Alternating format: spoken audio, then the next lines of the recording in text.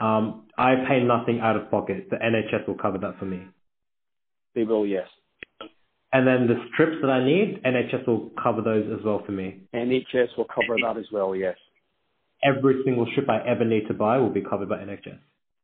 Yes. As long as I am diagnosed as a diabetic by an NHS professional or a doctor accredited. So if I'm just a free roaming consumer who just wants to buy a blood glucose meter just for the fun of it, I obviously just pay the on the shelf price. Yeah, you go to Boots and buy one off the shelf or wherever, Tesco's, and buy one. You can go buy them. And you can pay the full price for test strips. And they are more expensive. So what is the shelf price for a test strip now? What is the shelf price? Do you know? That's a very good question. You could probably Google it and find out, to be honest, and look at like Boots and see what they cost for a pack of 50. I think it's like 50 or 20 pounds, maybe for a pack of 50. So it's maybe about 50 pence a test strip. That's like consumer off the shelf price, I think.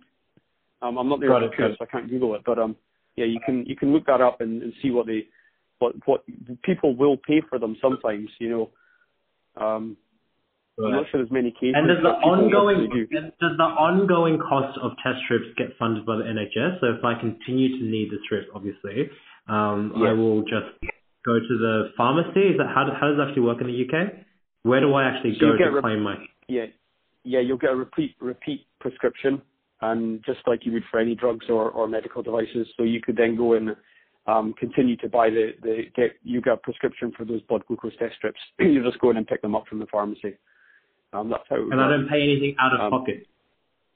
No, so it depends where you are in the country. This is a wonderful world of the United Kingdom. Is in Scotland you don't pay for any prescriptions. In England you pay a fixed fee, regardless of how much the medication or the drugs actually or the the devices cost. So it depends on where you are in the country. It's the wacky world of the United Kingdom. Right. Okay. So I'd pay like a nominal amount just to get my strips on an ongoing basis. It'll be nothing compared to the shelf price. Yeah. Exactly. It's still way cheaper than because the majority of the cost would be paid by the NHS. Yeah. Exactly. Got it. So, but keep going. So I'm just going to say that's why they're trying to move type 2s off testing, because it's there's a lot in terms of the volumes. It's not huge, but it's still a significant number of people that have blood glucose meters that probably aren't using them very much, and then they're not using to treat. So why are NHS paying for people to use them for type 2? So that's why when I said much earlier on in this conversation, type 1s they're the people you want to go after. Right. Your product placement, your product features, whether it's all the features you got on your blood glucose meter, which then can extend onto an iPhone app or something like that, about averaging, looking for trends. Hey, look, every Monday night you're a bit high.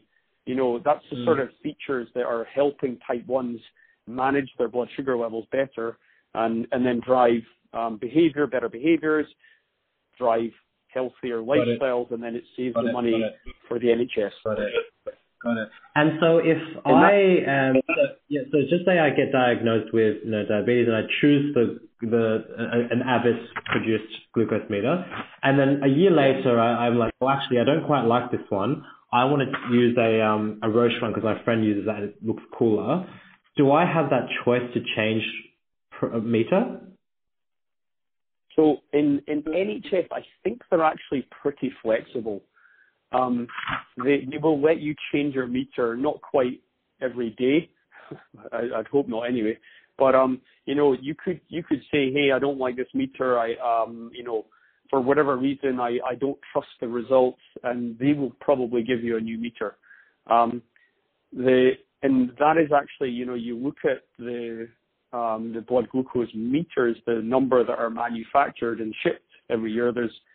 There must be, I don't know, across the world, let me guess, say 50 million blood glucose test strip meters are made every year, probably. That's just a bit of an extrapolation from some data that I know. Probably 20% of them are in active use. There's probably a huge number of them are sitting in the bottom of drawers or in glove boxes in cars that aren't used anymore because they got a new meter. So there's the cost that's gone